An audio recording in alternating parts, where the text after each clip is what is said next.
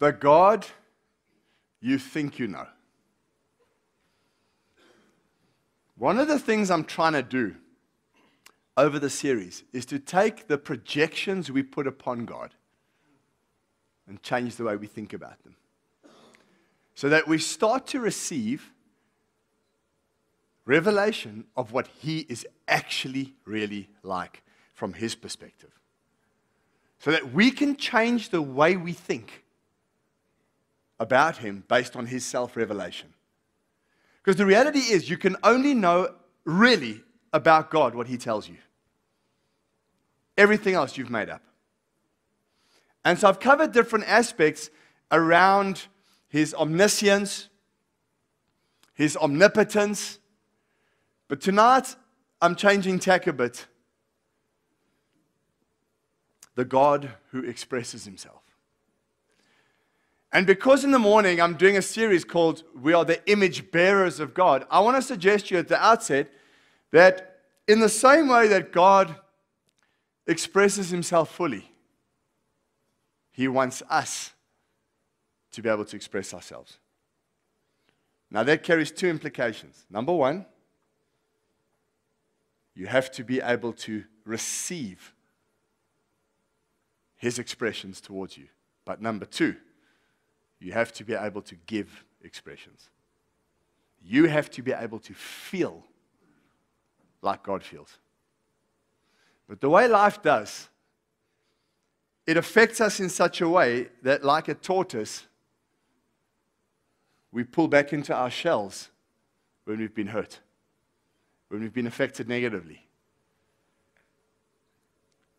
And God wants us to be liberated in our expression as Christians. You go to some churches, you have to wear a hat on your head if you're a woman. Right? Some churches, you have to wear suits. Some churches, it's very austere. Nothing special allowed. Because you're only supposed to focus on the glory of God. As a matter of fact, in those same churches, nothing beyond the the organ is allowed. Guitars of the devil. I'm convinced, though, that the harp that David played was not acoustic. Seriously, I reckon that thing is plugged into an amp in heaven. And honestly, I reckon when David hits that harp, I promise you, it's not plunk, plunk, plunk. It's Led Zeppelin's No Quarter. There's noise happening in heaven. I mean, Psalm 148 goes like this. First three words, praise the Lord. Now, what does that look like? I know what it looks like for some of you.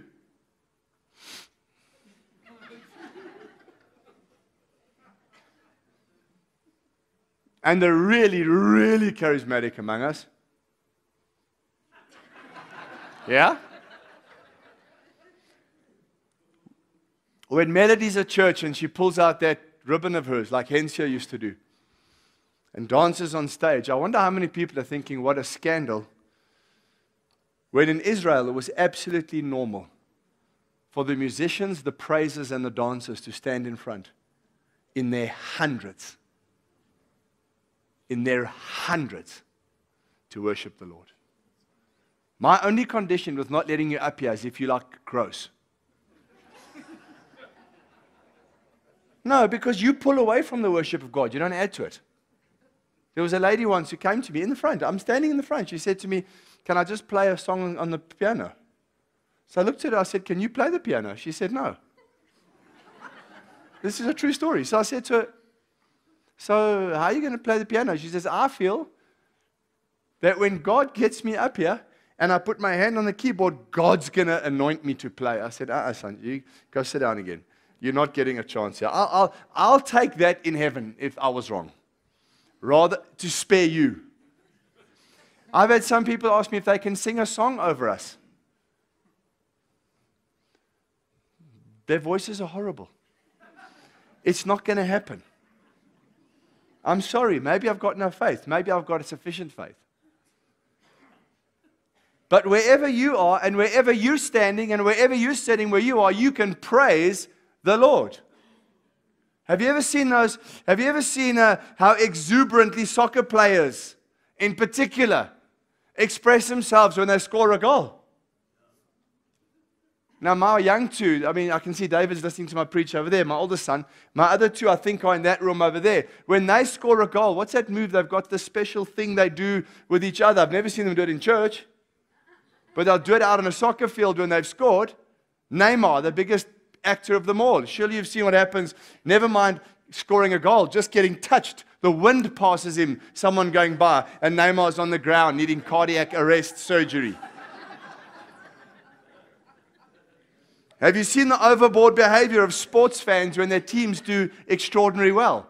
Have you ever seen the Bulls fans when the Bulls win a game? There's blue jerseys here on a Sunday. All of a sudden, they come out and blow this thing out, put it on.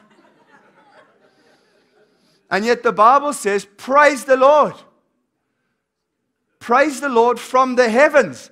Praise Him in the heights above. Praise Him, all His angels. Praise Him, all His heavenly host. Can you imagine what it sounds like when the angels get going? When angels have the power literally to shake, if you read the book of Revelation, they will shake the earth physically through their power. And the scriptures command them to praise the Lord in heaven. I worry about people who go to austere churches who stand like this and sing. And the moment someone's loud or the music's loud, you know, this is just wrong. How are they going to cope? How are they going to survive? Never mind aeons, the first 3 seconds in heaven. When there are 4-headed beasts and cherubim and seraphim and angels numbering 10,000 times 10,000 who are exuberant in their worship of the true God, who deserves it all. I'm trying to tell you that God loves expression. And I'm trying to say that some of us need to learn, again, how to be a little bit expressive toward God and toward each other. Praise Him, sun and moon. Praise Him, you shining stars. Praise Him, you highest heavens. You waters above the skies. That's not the clouds, obviously. Let them praise the name of the Lord. For at His command they were created. It carries on and on and on and on. And the thing is, God wants us to praise. But it's interesting to me how many people actually aren't in touch with their emotions. And I'm not just talking about husbands. Because I want to say those girls, you've just got to learn to be a bit more discerning, all right? When you come home to us after a hard day's work and you ask us, how are we? And we say, fine, there's a lot in there.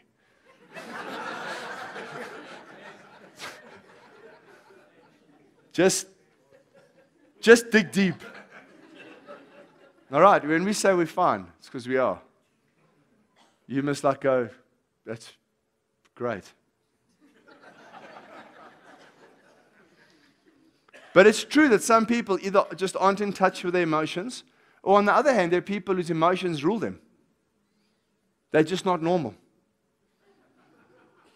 They wake up every day and you don't know what you're getting. Hey? They're just freaks. You know? Some people, you go look outside first, just before she wakes up. Before he wakes up. Just go outside. Is it a full moon? I need to know what to look out. You know what I'm saying? There are people who suppress their emotions out of habit because they can't cope. But I want to say, many of us, we've lost the vibrancy of our experience. Our experiences have lost their definition. Life's become bland or boring. It's like there's a generation of Christians who've been taught that in church, you eat plain white rice, but out there are succulent flavors. Meanwhile, God wants us to know that the whole world is His creation. It's beautiful. Are we allowed to be joyful as Christians without being considered superficial? Yes, did I cop flack when I allowed, what's the guitar legend's oak? What's his name? Yeah, Nathan. Called Nathan, do you want to come play? Oh, praise God, bro. I'd love to come be with you guys again. Yes, then I can start the phone call start. But this is a house of God, and how can you allow that stuff in here? And how can you allow the same people who play music in their cars on the way to and from work every day, who, to the best of my knowledge, they themselves are the house of God, to the last I knew. To the last I knew, this is a building. I thought you were the house of God. Just a thought. Just throw that out there. Are you allowed to be a Christian who can be sad and grieve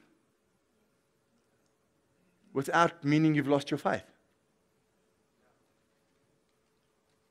Are you allowed to get angry without committing biblical sin? God is an expressive God. And He wants us to become an expressive people. So, number one, the God who delights.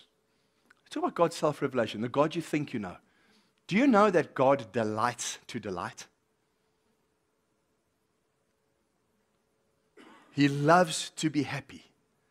The first chapter of Genesis, I'm banging on about that in the mornings at the moment. He delights in what He does. After every day of creation, particularly after the day He made mankind in His own image, God declares in Genesis 1:31, God saw that He had made and it was very good. God declares it was good. God delighted in His creation. God, our God, experiences intense feelings of happiness.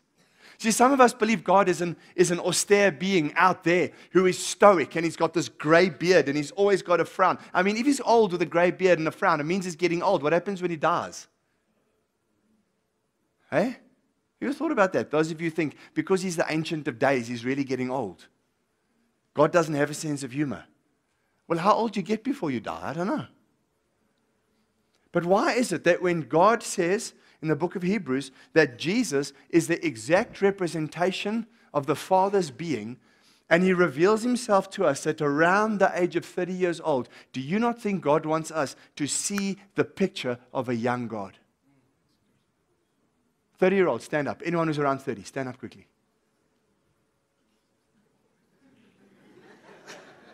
Quickly. Look around you. You see these people? Face of God. Thank you. You can sit down. Right there. That's the face of God.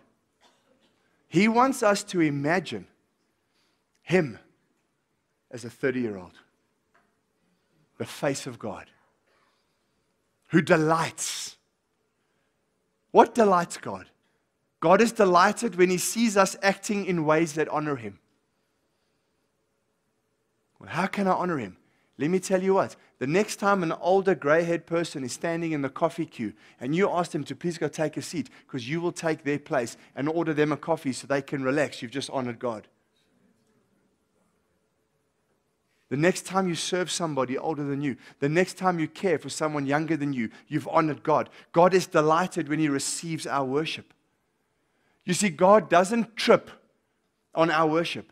God doesn't need our worship. God doesn't have issues. He didn't create angels and say, no one's loving me. So I'm going to create these beings and they're all just going to love me. God delights when we worship Him. He delights when we put Him in a great place. We were in worship now, and all three of my sons, we had a function that all three were going to. All three bushwhacked me at the 10 o'clock meeting, and all three made plans to go with other people. And they did. They went out after 10 o'clock meeting. First time I saw my kids was now at church. If you still haven't said hello to me. Hi boy. They come and my kids just don't even, my little one ran up to me like this and just jumped into my arms and gave me a hug. I delighted in my son's attention. I delight in my boy listening to me preach now. I delight when my boys listen to me. God delights when you want to choose to give Him your worship. When you choose to forget about yourself and focus on Him. God delights, I don't understand this one, but God is delighted when He sees faith demonstrated in the most trying circumstances. When you're holding on by the skin of your teeth and you don't know if you can make it through tomorrow, but you say, I trust you. He delights in your ability to trust in Him when there's nothing left. Can I tell you what else God delights in? He delights when He sees tender love shared among His own people. When we as Christians actually choose to love each other. And remember, love is an otherwise action. It's not received, it's given. Isn't it? Remember, God so loved the world that He gave. Not He so loved the world that He received.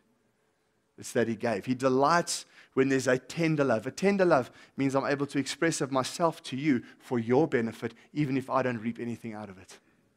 God says, I delight in that. Yeah, I can't love this person anymore. Why? Because they've stopped loving me. No, I'm going to go and love them with his love. He delights. Do you know the Bible actually says, when I first read this many, many years ago, I couldn't get my head around it. God so delights over us that he sings over us. Zephaniah, the prophet, Zephaniah, chapter 3, verse 17. The Lord your God is with you, the mighty warrior who saves. He will take great delight in you. In his love, he will no longer rebuke you, but will rejoice over you with singing.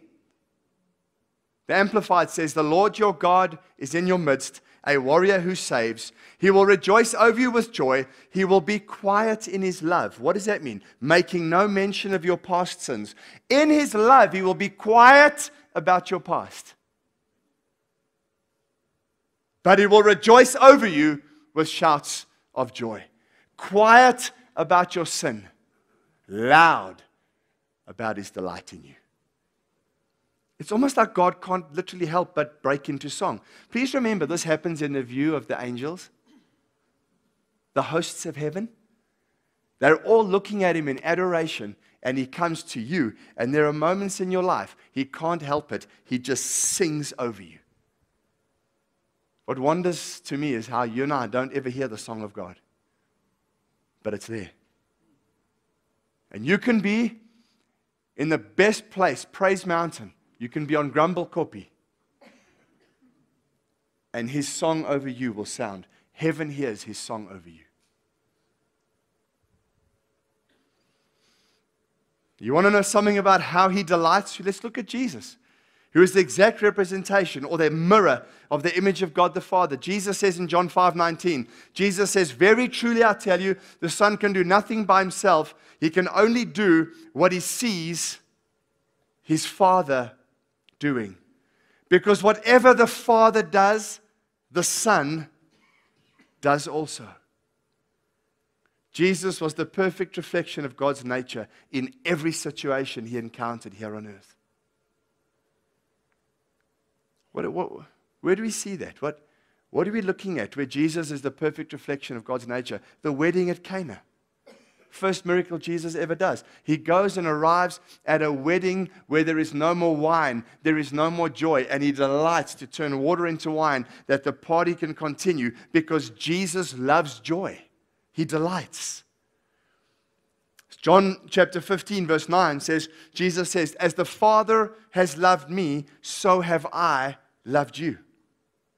Now remain in my love. If you keep my commands, you will remain in my love, just as I have kept my Father's commands, and I remain in his love. I have told you this, that my joy may be in you, and that your joy may be complete. My command is this, love each other like I've loved you. Verse 11 there in the Amplified says, I have told you these things so that my joy and my delight may be in you, and that your joy may be full and complete and overflowing. Jesus is coaching us how to live in joy. He says, listen to my Father, keep his commands, and when you do that, I'm going to send joy and completeness your way. You want to start reclaiming some of the joy that's been lost? Start keeping his commands. So he's the God who delights. He delights in you, and he wants to share his delight or his joy with you. But he's not only a God who delights, he's a God who does sadness. God knows how to be sad. In the story of Lazarus in John 11, when Jesus walked to the tomb, he didn't put on a brave face, he wept. When he looked out over Jerusalem and he saw people wandering like sheep without a shepherd, and they were lost and wandering in their sins, he wept over Jerusalem. He longed for it. He says, I long to hold you like a mother hen watches over her chicks. I long to look out for you. It's amazing that Jesus had an incredible longing for the city that would kill him. Think of the gut-wrenching agony of the night of his arrest in the Garden of Gethsemane. Matthew chapter 26, verse 37. Jesus took Peter and the two sons of Zebedee along with him, and he began to be sorrowful and troubled. Then he said to them, "My soul is overwhelmed with sorrow to the point of death. Stay here, keep watch with me." Going a little further, he fell with his face to the ground and prayed, "My Father, if it's possible, may this cup be taken from me, but not as I will, but as you will." Jesus knew sorrow. He understood pain. He understood sadness. You see, Jesus traveled regions of sadness that many of us can identify with. Jesus knew betrayal. Jesus experienced desertion. He tasted denial. Yet not once was he anything but real. Nobody makes it through this life without taking a few hits. And I'm not talking about a couple of little shoulder punches. I'm talking about the punch to the gut that makes you wonder if you'll ever breathe again. God is able to feel our pain and our sadness, to identify with it deeply and sorrowfully. Whenever you're feeling sad, you need to know your God identifies with your sadness. Can I say this? When you're sad, He's sad with you. At the tomb of Lazarus, at the lostness of Jerusalem, at the pain of the anguish of the night of his crucifixion, before his crucifixion, Jesus knew sadness. And God is telling us, I'm able to be delightful and exuberant. I'm able to be sad. Thirdly, God does anger. I mean, we like the idea of a God that experiences joy. I even like the idea that God can be sad with me. But the fact that He gets angry, now that's scary. Eh? What are the kind of things that make God angry? Remember how Jesus entered the temple and He saw the money changers robbing people in a house of worship, in the Gentile court, where those who are trying to get in to pray, because they wouldn't go into the area where the Jewish men go. They wouldn't go there. So they went into the Gentile court and started to sell the pigeons and the goats and the sheep and the cows that would be sold for sacrifice. And they were extorting prices and doing all sorts of things. And the Bible describes how it says Jesus went to the temple, He walked around and He looked, saw what was going on, and it says, and He went back to Bethpage, I think it was, and He goes back, and that night He makes Himself a whip. He's thinking about this in His anger. He makes himself and fashions a very nice whip and comes back the next day and starts to use that whip. Now, I want to tell you, he's got to be pretty effective with that whip that the money changers leave their tables and run away. Because when you get someone to leave his money and run away who's a greedy person, you've got to know he's about to taste a whip. Jesus knows how to do anger. He chose His actions very carefully. These oaks had the choice, clear out of God's house or face the whip. They ran. But thankfully, God's wrath, God's anger can be defined. This is what the Bible says in Psalm 103, verse 7. He made known His ways to Moses, His deeds to the people of Israel. The Lord is compassionate and gracious, slow to anger. That's the definition of God's anger. Slow to anger. Slow to anger. Abounding in love. He will not always accuse, nor will He harbor His anger forever. He doesn't treat us as our sins deserve, or repay us according to our iniquities. For as high as the heavens are above the earth, so great is His love for those who fear Him. As far as the east is from the west, so far has He removed His transgressions from us. The Message Bible puts it like this from verse 8. God is sheer mercy and grace. He is not easily angered. He is rich in love. He doesn't endlessly nag and scold, nor hold grudges forever. He doesn't treat us as our sins deserve, nor pay us back in full for our wrongs. As high as the heaven is over the earth, so strong is His love to those who fear Him. And as far as sunrise is from sunset, He'll separate us from our sins. You see, the Bible doesn't say God never gets angry. It says He's slow to angry. God holds back His wrath. He holds back His anger until we push Him and push Him and push Him and push Him until finally He responds. God's fundamental inclination toward us is loving kindness. That's His starting point toward us. He loves us. So here's the question: how do we get God angry? By deliberately choosing not to accept what He did on the cross for us. Because when we choose not to accept the finished work of the cross, then, because we don't deal with that sin in our lives, all the other sins are able to stick. Do you understand? So if I can't, for instance, if I can't receive His forgiveness, well then when you blow it with me, I'm not forgiving you either. If I can't receive His healing, I can't treat you well. Because as we've said, hurt people hurt. Broken people break. Rejected people reject. But healed people heal. Loved people love. Forgiven people forgive. So if I can go to the cross and I can accept the finished work of Jesus, I can release. But if I go to the cross and I cannot accept that work, then whatever other sins I commit stick to me. And when they stick to me, they affect my actions. God wants to be and can be the most loving friend and companion you could ever want. But if you have an attitude of rejection toward Jesus, you will find God to be the most fearful enemy you'll ever have for eternity.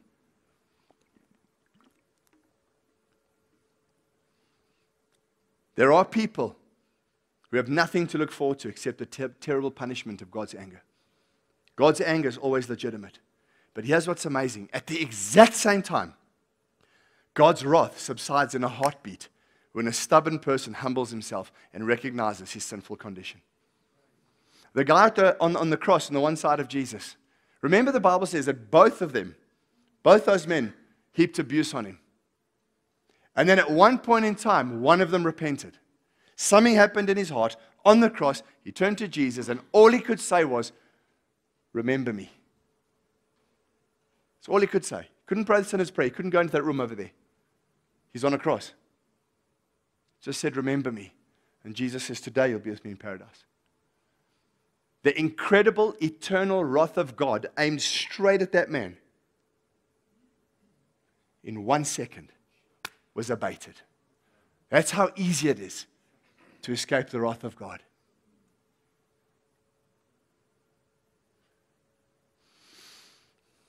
So God does angry. But fourthly, lastly, and I love this, God does gentleness. God does gentleness.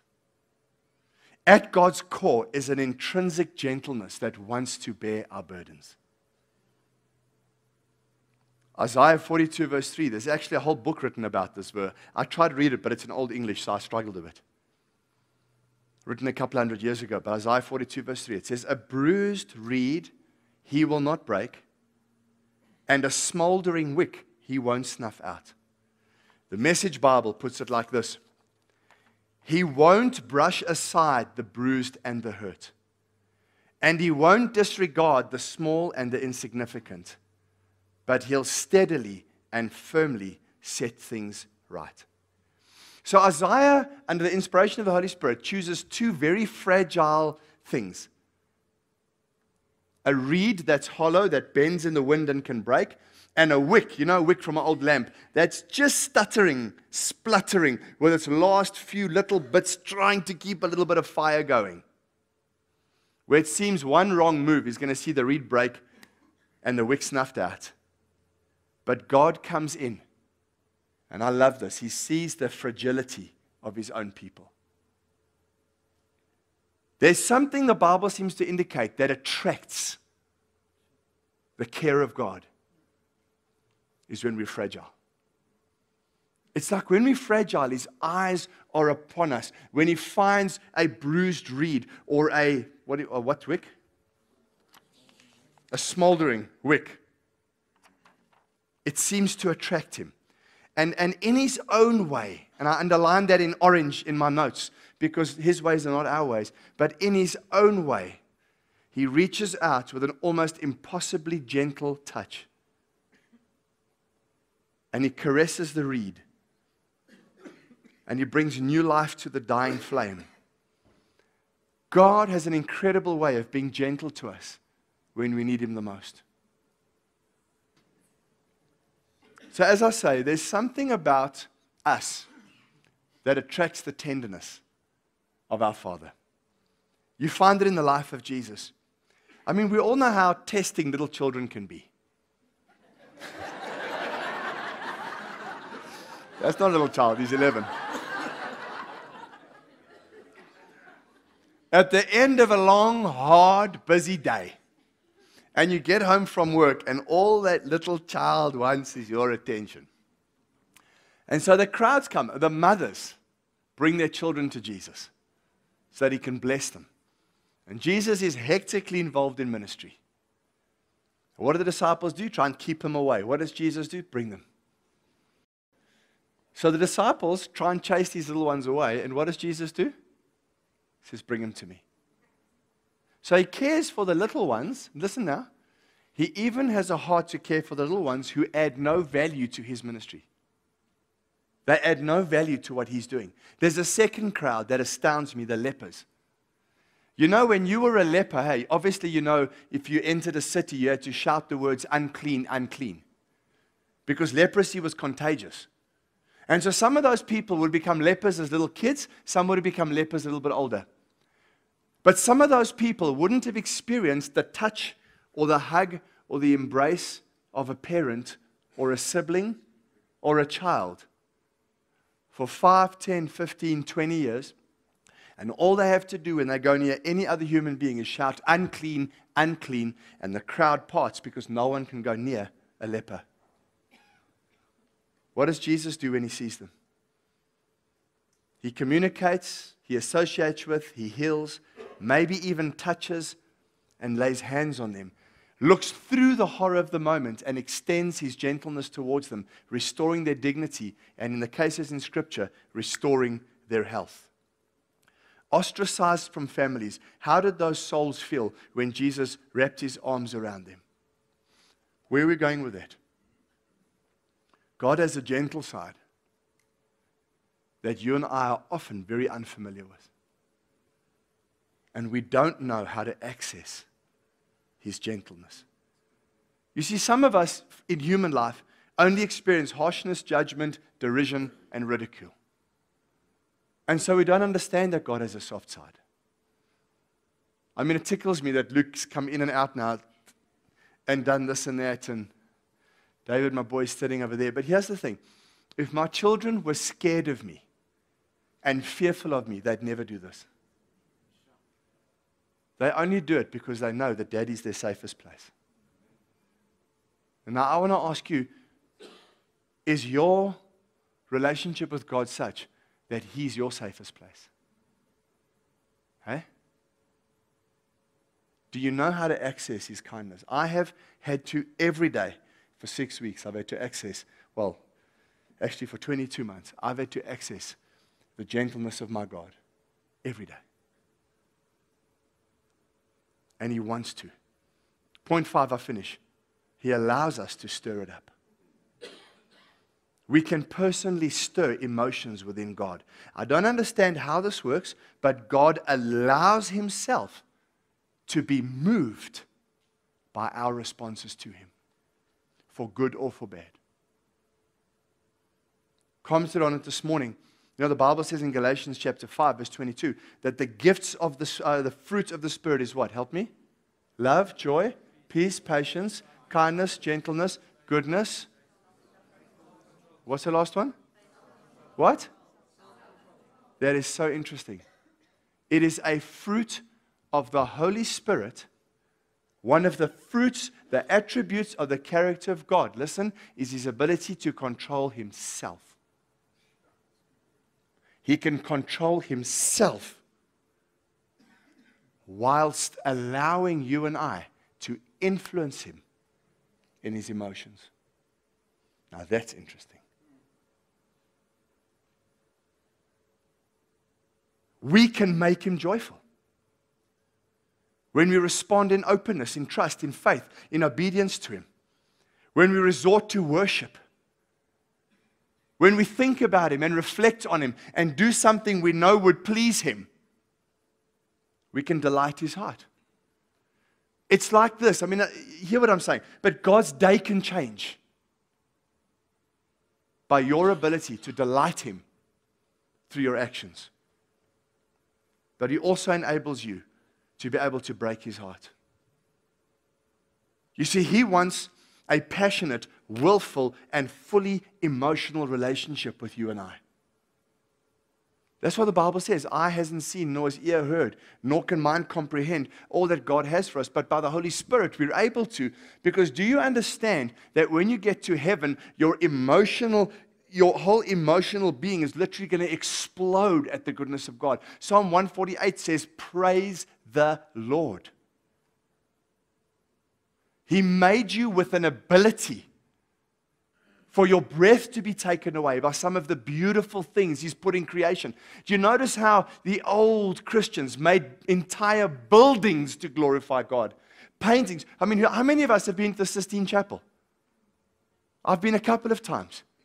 You get a sore head, obviously, your neck, because you're not allowed to lie down. I did, but then they say, but I did. It's worth it. You're only going to get there once. There's all those signs that say don't take pictures and keep standing upright. I just pretend I don't read in Italian. So you just lie down on the ground and you look at what Michelangelo did. You think, whoa. Years and years and years on a scaffold. Entire edifices done to the glory of God. You can't call it idolatry because the temple was the same.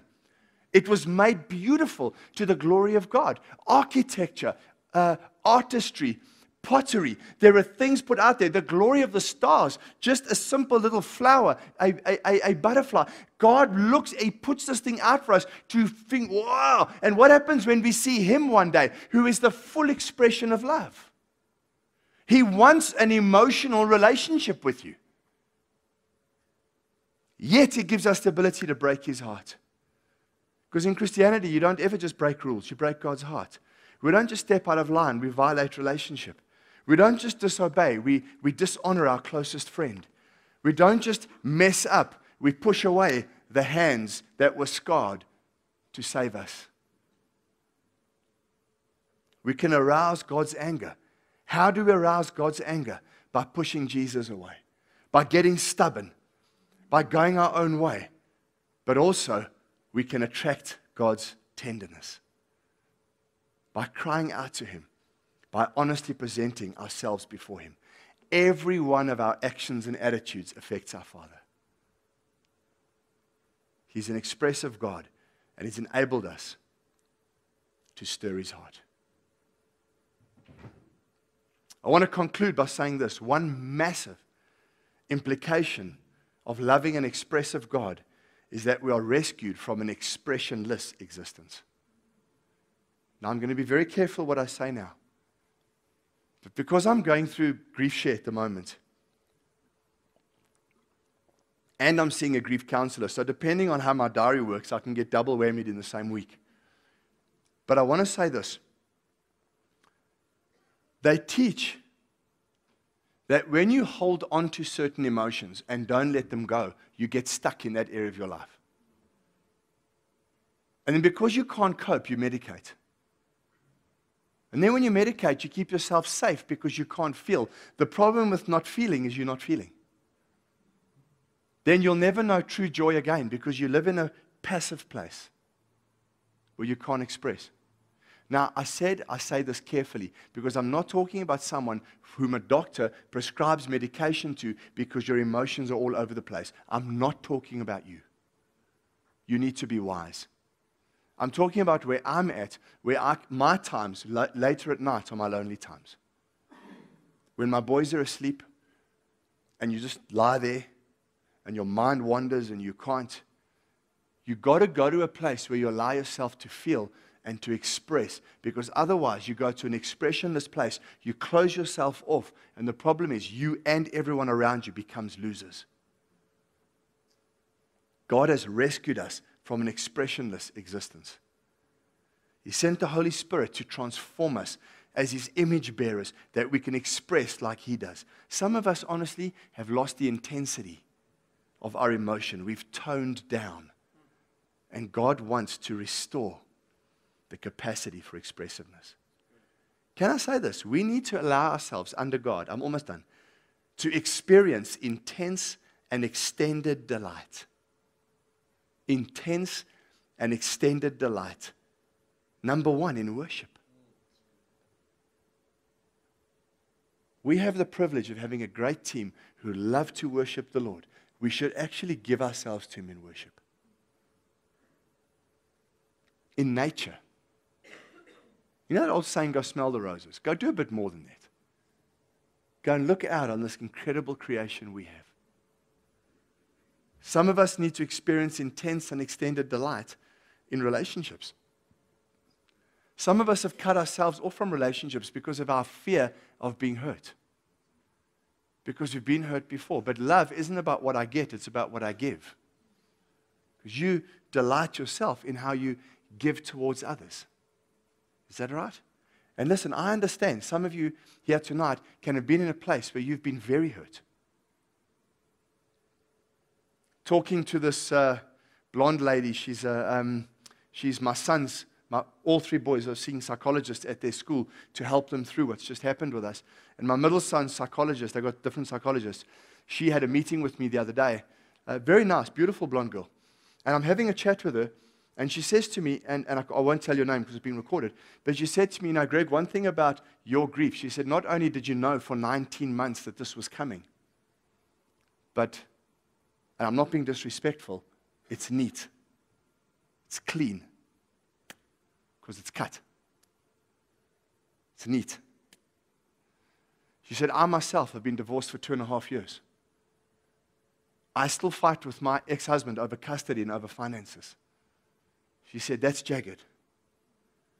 Because I've still got to deal with that thing. She said, so in your case, you can be grateful that it's neat. There's nothing you can do about it. I have to go back as a psychologist and go and face this thing every single day. So I understand that there are people who go through different kinds of difficulty.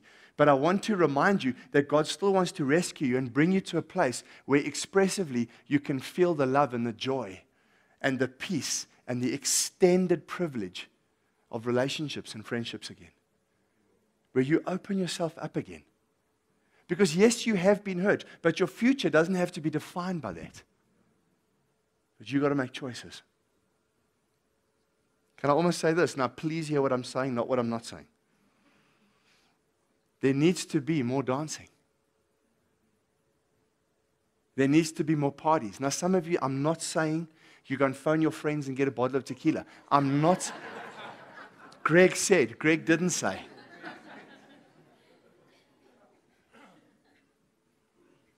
But can I also say to the band, we need some more praise songs. Not just slow stuff. I want to sweat again. So hear me, guys. We need to dance. We need to praise the Lord again. We need to have some stage jumping. We need to dance again. We need joy in the house. But there needs to be more dancing, more parties. By parties, I don't mean those parties. I mean where we as friends can get together, put good music on, and just enjoy each other. More laughter, more fun, with the increased presence of the Holy Spirit. On Friday night, we went and celebrated one of my best friend's birthdays. And we're a group of people that unfortunately are called the groupies, but they mean well. I don't know why it's a bad name, but we're called that. And we always, on someone's birthday or someone's special celebration, the couples go out together. And Friday night was my first time I went out with them, but I was alone. And we went to salsa at Bedford View. And there's all these young 20s and 30s. And they're having the time of their lives. And they're celebrating and they're partying. And the one guy at our table thinks he's very funny. He said to me, Greg, just think, look at all these tables. He said, you can legally now go sit at any of those tables and pick up any of those.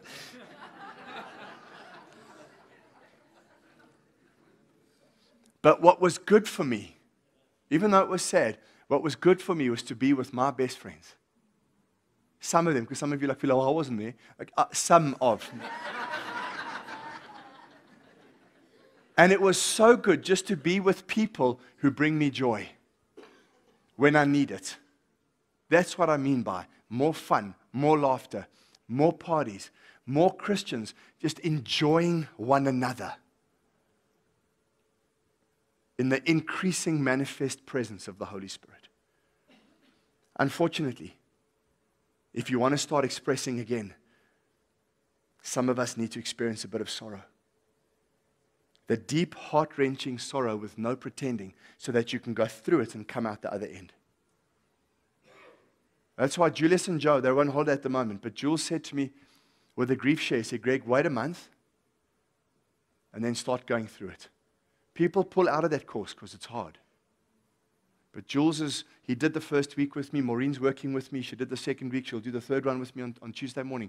You go through these things and you feel intense sorrow so that the pain can turn into celebration of a life well lived later on.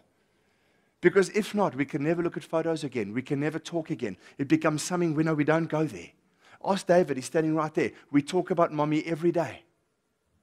Mommy's photos are staying up on the walls. They're never going to go away. Even if I should remarry, those photos are staying on the wall because I spent a quarter of a century with that girl. Do you understand? But if I don't deal with it, it stays hidden. And if you don't deal, excuse my expression, if you don't deal with your stuff, you're going to keep it hidden. And some of you need the courage to decide, I'm going to go through a little bit of sorrow and mourning, so that joy can come in the morning. Some of us need to express appropriate anger.